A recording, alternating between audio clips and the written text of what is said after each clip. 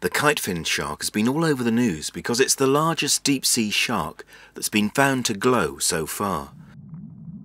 The deep ocean seems a strange dark place where the sun never rises, and it's permanently dark. But that's just not true, because there are also some of the strangest and biggest eyes in the animal kingdom down there, and you wouldn't need those if it was dark. In fact, there's a firework display of light in the abyss of the ocean. Bioluminescence, or chemical light, that's made by all sorts of creatures, and they use it to lure prey, find mates, as a defence, and funny enough, they also use it to hide. A shallow water shark, like this catfish or sandy dogfish, is camouflaged on the top, but it's also whiter underneath. This is called countershading. The underside's light to help it blend in when you're looking up, an idea we've copied in fighter planes. But this doesn't work without at least a little light coming from below, and there's nothing down there in the deep ocean to reflect, no matter how white and shiny your underside. Even so, there's often a bit of light shining down from the surface way above, and that will outline your shape to others.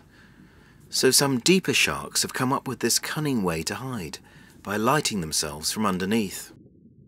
Glowing sharks like this were first described nearly 200 years ago, and it's been found now in about 12 species: the velvet bellies or lantern sharks, pygmy sharks, and pocket sharks, and recently these kitefin sharks. The kitefin shark has been called a giant, but actually it's only about 2 feet or 60 centimeters long.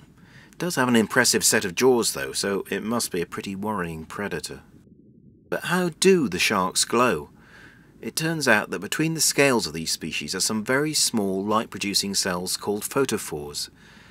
Different patterns between different species, but all very small. Much smaller, for example, than the photophores found in common fish like the lanternfish, and some types of squid, for example, that also glow. What's really interesting is that the scientists found many thousands of these cells in patches under the glowing sharks and not so much on the top, giving the sharks the ability to countershade against the surface light, even though they live in the dark. This reconstruction shows what it might look like.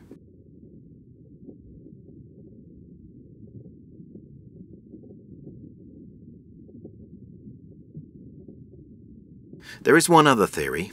The kite shark is using the light as a torch to find its prey, but it seems more likely that countershading camouflage helps it sneak up on its own prey, other smaller sharks that it needs to ambush to catch in those fearsome jaws.